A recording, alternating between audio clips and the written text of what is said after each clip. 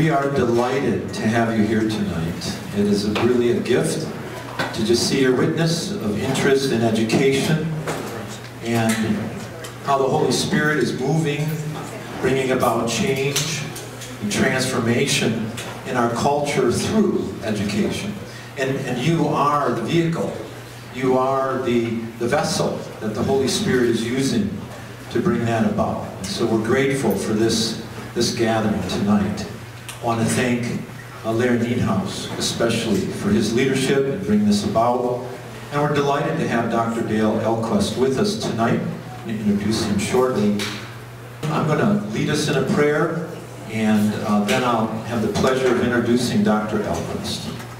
Let us pray together in the name of the Father, and the Son, and the Holy Spirit. Amen. Amen. Lord, with joy and thanksgiving, we come before you tonight asking for your blessing on this gathering.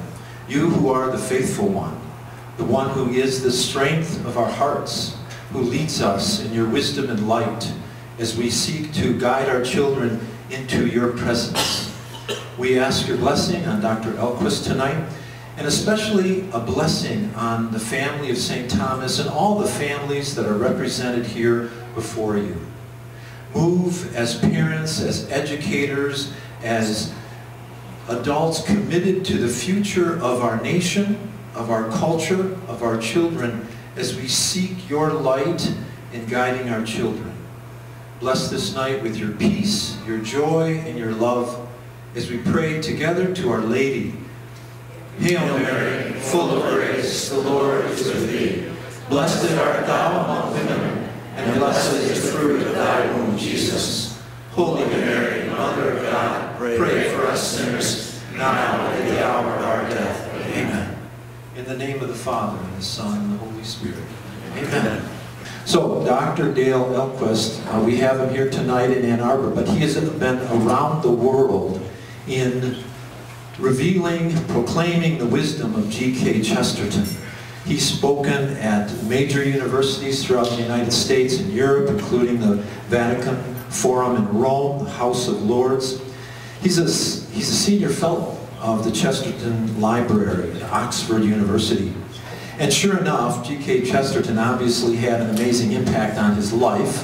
GK Chesterton is the apostle of common sense, and Dale Ahlquist is the apostle of common sense. And that happened actually when he was reading The Everlasting Man on his honeymoon, and he was impacted by the reading of G.K. Chesterton's vision, revealed vision, united with the revelation of our Catholic faith in that book. And he began then researching the history of Christianity with the Church Fathers. And of course, you know where that's going to lead. And sure enough, in 1997, he converted to the Catholic faith. So he has continued his work in being able to proclaim the wisdom, the genius of G.K. Chesterton. And he has written several books. You've seen them there. Very well known, G.K. Chesterton, the Apostle of Common Sense. Common Sense 101, Lessons of G.K. Chesterton, and The Complete Thinker, among several others that we have available here tonight. You may have seen him on EWTN in the series, The Apostle of Common Sense, a wonderful program, extremely formative of Catholic thought, and cleverly done as well. And he founded, in 1996, the American Chesterton Society. Flagship publication of that institution is the Gilbert, which you are able to sign up for there at the table as well. I'm most excited to be able to share his background in education. He is a co-founder of a classical school. Chesterton Academy in Minneapolis was founded in 2008, and high school.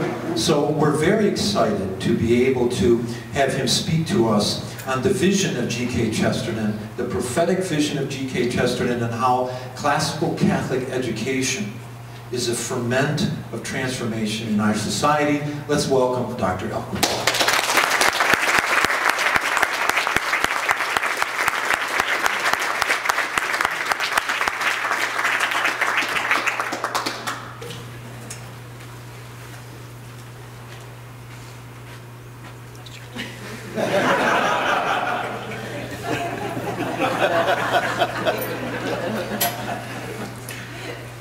it's great to be here. Thank you so much for the warm welcome. Thanks for coming out tonight. I'm really blessed. The whole week I've been here across southern and central Michigan has just been delightful, and I'm really grateful to Father Peter Clark, who's done so much work to set all this up, and so we've been going from peak to peak. But listen, I'll give you just a quick introduction to our man GK Chesterton, and then we're going to talk about what you came here to hear about tonight, which is classical education. And it's really a privilege to be able to talk about that, because this is how we're going to fix what's broken in this society. We're going to do it from the ground up. There are no top-down solutions. So we have to start by just admitting that, and then we have to roll up our sleeves and get to work. So, you know, the Catholic Church, one of the great things I like about it is that there's so much suffering in it. And I certainly intend to make you suffer tonight. But it's going to end happily, because you're going to be spending money over there at my table, buying my books. So that's after that you can stop suffering. In 1910, GK Chesterton wrote a book called What's Wrong with the World?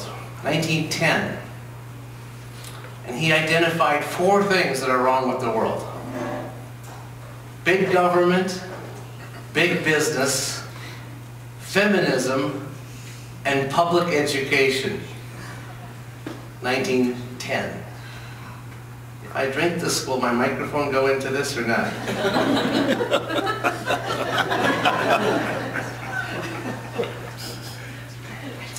All right. Why are those the 4 things that are wrong with the world? Because they all undermine the family.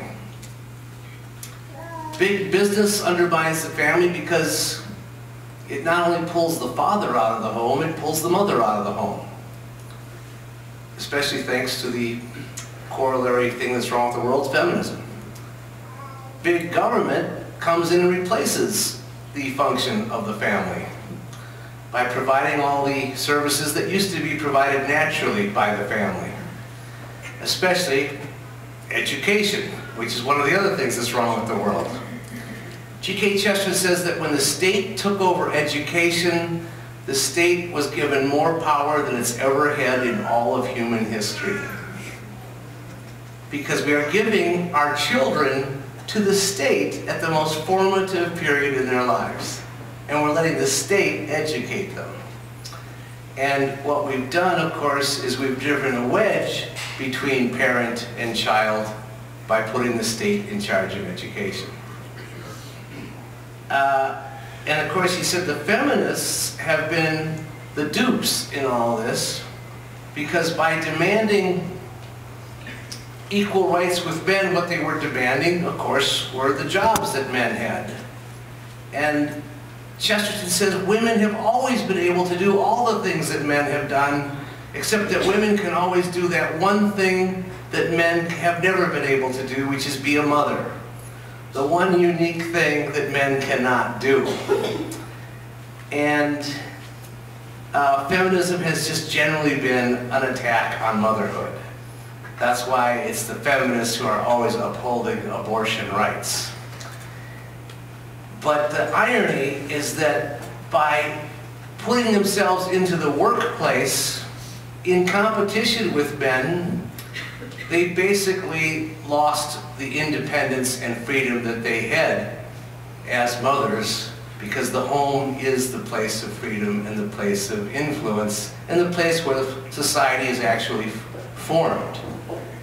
Chesterton has the line, he says, 10,000 women marched through the streets saying, "We will not be dictated to." And they went off and became stenographers.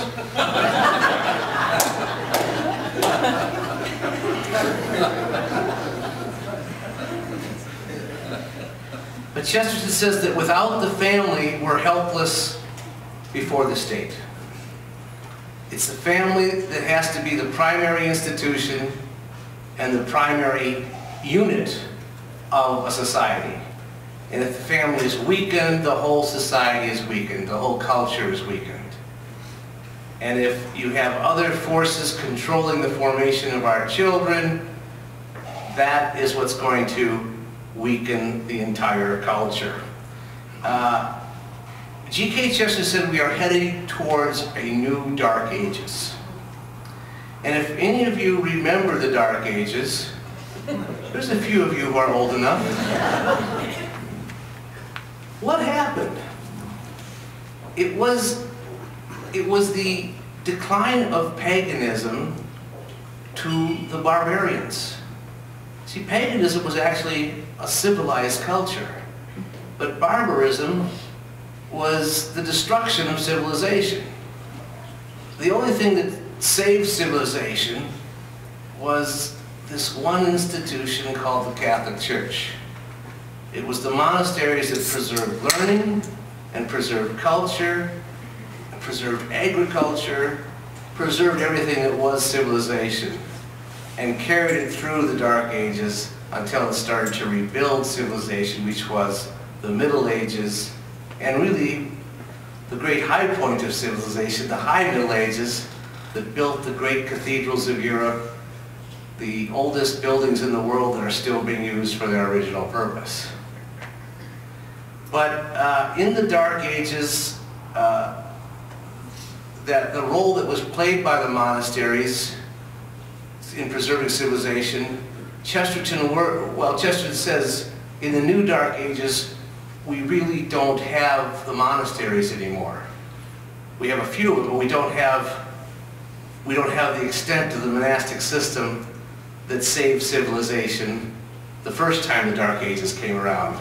And Chesterton says it's going to have to be the family that preserves learning and preserves culture and passes art and beauty and the faith from one generation to the next. The family's going to have to play the role that the monasteries played in the first time the Dark Ages came around. Chesterton says, you know, man has always lost his way. The problem is that now man has lost his address. And that's why we really have a world that is continuing to wander in the dark and just wander deeper into the darkness. And so we have a particular call as Catholic families to preserve the culture, to preserve the great things of the past and give them to the next generation, to give them philosophy and music and literature and art and all of the great accomplishments that really are unique to our civilization, that are being whittled away in all of our institutions that are supposed to be preserving those things. We have to do the work to preserve them. That's what we're called to do. It's certainly not being done in our public schools. Chesterton says the whole problem, and I never did give that, I said I was going to give an introduction to Chesterton, didn't I? I never did. Too bad. We can always introduce Chesterton later. I'm on a roll here. Does anybody remember what I was saying? He says the problem with education today is that traditionally what education has always done is simply pass the truth from one generation to the next. That's what its role is. It takes what's been learned here and teaches the next generation the same thing, and it's passed on. And that's been the role of education. And it actually has been fairly successful for several centuries. But in the last century or so, we've started to see a major failure in the role of the schools, and it somehow correlates to the time the government took over the schools. And we've stopped teaching traditional truths. We've stopped teaching truth altogether.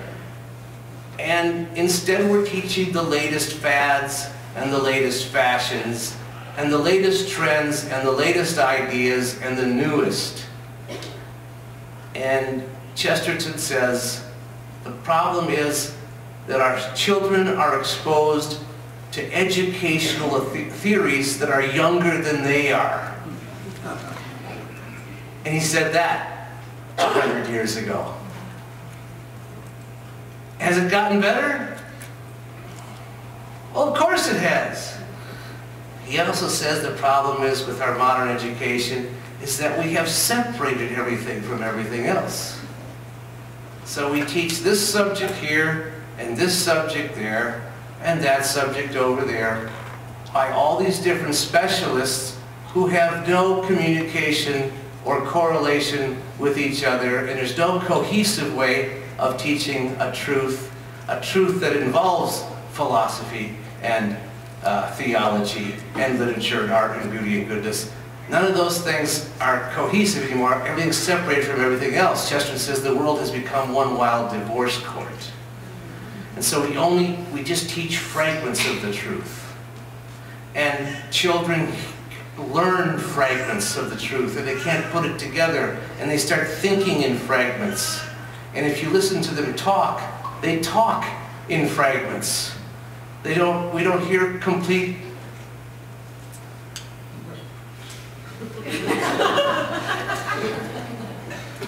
GK Chesterton says, the one thing that is never taught in any of our public schools is this, that there is a whole truth of things, and that in knowing it and speaking it, we are happy. Now, Frank Sheeb once said, if you want your audience to remember anything, you have to say it 3 times. Because when you say it the first time, they'll go, oh, that's interesting. But if you say it the second time, they'll go, well, now I've heard this somewhere before. And then when you say it the third time, they'll go, you know, this guy's smart. He thinks the same way I do. So I'm going to say it again. The one thing that is never taught in any of our public schools is this, that there is a whole truth of things, and that in knowing it and speaking it, we are happy. I've heard that somewhere before. The one thing that is never taught in any of our public schools is this, that there is a whole truth of things, and that in knowing it and speaking it, we are happy. That's beautiful, and that's rich, and that's what we have to achieve, is teach the whole truth, and teach our children how to then express the whole truth, and they will be happy. Because if you've noticed anything about the modern world, people are depressed. There is such a pervasive sadness among not only our young people, but everybody else, because they are exposed to just fragments of the truth, and they can't put anything together. In 1937, the president of the University of Chicago, Robert Hutchins, addressed the National Catholic Education Association. And he said the Catholic Church possessed the longest intellectual tradition of any institution in the world. And yet Catholic education in the United States had imitated the worst features of secular education. 1937. This was an outsider. This was an outsider saying to the Catholic educators, you have the longest tradition, the longest intellectual tradition of any institution in the world, and yet you are just simply imitating the secular schools. And that's what's happened since. People sometimes ask me, what would Chesterton have thought of the Common Core? And you have to understand, I don't put words in Chesterton's mouth. He puts words in my mouth. That's how it works, okay? So I don't say what he would have said. I can say what he did say. And I can say exactly what he did say about the Common Core. But if I were to say what he would say, he would say that it's not common and it's not the core, okay? But what he did say in a talk in 1927 called Culture and the Coming Peril, he said, to put it shortly, the evil that I'm trying to warn you about is not excessive democracy, it's not excessive ugliness, it's not excessive anarchy, it is this. It is standardization by a low standard. So, how do we fix education? We don't do it by a new theory and a new fad and a new idea. We go back and we see what worked for a really long time until we stopped using it. And then education started failing when we stopped using what did work once. And that's what classical education is. It means we take the great accomplishments, the great learning, the great ideas of our civilization, and we teach those things to our young people. We start with philosophy, we start with literature, and you know what? It helps to use the same language that some of this stuff was written in. We teach Latin. We teach a classical language along with it. Because when you learn Latin, you start thinking in a more logical manner. Your math scores increase if you learn Latin. Because there is a cohesiveness to education. And what you learn over here is supposed to be attached to what you learn over here. And there's a connection between Latin and math, and it goes through philosophy. Because if you learn good logic, you can do math well. Because both math and philosophy are about logic and reason and clear thinking. And that's why you teach philosophy to young people.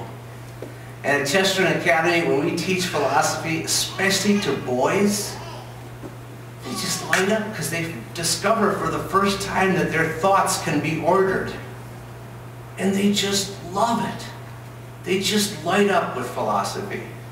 Whereas our schools have stopped teaching philosophy, and the first time a kid takes a philosophy course is in college, and he'll probably start with existentialism.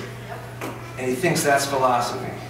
He starts with the thing that's been the disintegration of philosophy. So you start by teaching Plato and Socrates. You start by teaching Homer and the Iliad and the Odyssey. You start with that in 9th grade. And you start laying a foundation. And you start with ancient history to see how we got to where we are. And you supplement with the Old Testament, because that's also ancient history, but it's also the introduction to God. Because God has to inform everything that you're teaching. And you could teach, there can be classical education without teaching God, except there can't be. Because when you leave God out of it, you actually end up leaving everything out of it. Chesterton says whether you're talking about pigs or binomial theory, you're actually talking about God. And you have to make it all relevant to an ultimate meaning. Because kids figure out right away, that, well, what's the purpose of learning this? I don't see any purpose at all. And they know when they're learning something, studying something that doesn't have any meaning to it. But if you start giving the meaning to it and start pointing to something ultimate, they start putting it together, and that starts leading them and driving them. There is a connection between all these things we teach. We weave them together. We studied the classics. Well, Chesterton says, if we really want to expand education, we have to include the older and the wiser things. If we're going to expand education, we have to expand it to include the older and the wiser things. What is it that makes a classic a classic? Chesterton says, we study the Iliad because all of life is a battle. We study the Odyssey because all of life is a journey. We study the book of Job because all of life is a riddle. The eternal questions are asked and wrestled with in the ancient classics. And they're just as relevant today. And kids like the fact that they come in stories. They love the stories, because that's the best way to tell any truth. Chesterton says, I doubt whether any truth can be told except in a parable. There was someone else who figured that out too. Who was that? What? Always talked in parables. But it'll come to me. It'll come to me. We study history and we study literature. Why do we study history? Because history is the story of salvation. That's why we study history. We study history because we see what happened before Christ, and we study what happened after Christ, and how the whole world was longing for God to step into history, and how as soon as He did, history changes. The whole hinge of history is when Jesus steps onto the stage. And so you study history because everything is connected to the salvation story.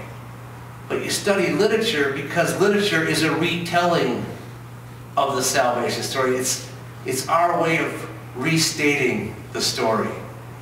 Because, as Chesterton says, every romance has three characters in it. It has St. George, it has the dragon, and it has the princess. Every story has those three characters. The dragon is the thing to be fought, and the princess is the thing to be loved, and St. George is the thing that fights and loves. And all of literature is about fighting and loving. And if you fight without loving, well, that's simply a dangerous form of horseplay, says Chesterton. But if you love without fighting, that's simply lust. If you're not willing to lay yourself down and sacrifice yourself for your love, it is simply lust. There's no sacrifice involved. There's a connection between history and literature, between philosophy and math, and between science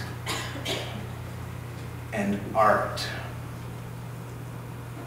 Why is it that as soon as a kid starts showing any interest in science, we stop teaching him art? Why is it that when a kid starts studying art, we stop teaching him science? Oh, let him follow his interest. Now, when they're young, they don't even know what they're interested in. We'll tell them what they're interested in. When they're older, they can decide. They can make all the decisions they want. They want to specialize. When they're young, you give them the balance of truth and the balance of discipline. And they learn how to be creative, but they also learn how to be logical. And they have to develop their scientific part of the brain and their artistic part of the brain. But you know what? There's a connection between art and science that everyone forgets, because they're both about observation. They're both about understanding proportion and balance and design. And if we start looking at the created world like a work of art, we're going to see it even better. That this is God's handiwork we're studying. This is God's artistic masterpiece that we're looking at when we study biology. Biology is a branch of theology because we're looking at the mind of God when we look at His creation. And when we study art, we are doing the God-like thing because God made us creators and made us in His own image, so we get to create things. And that's what we do when we make art. And our creation reflects God's creation. And the more that we put those things together, the more we understand both things. You only get one chance to educate your children. And there's nothing more important than the souls of your children. And you have to give them the truth. And everything you teach them has to be connected to that truth. The incarnation has to inform every other thing you teach. It all has to be centered on the fact that God became flesh, that we are sinful and have been redeemed by Jesus Christ. And that's the truth that informs literature and philosophy and science and language, because the Word became flesh. That's what a classical education is about. The whole point, says Chesterton, of education is to give people an eternal set of standards with which they can judge fugitive standards. Give your kids an eternal set of standards.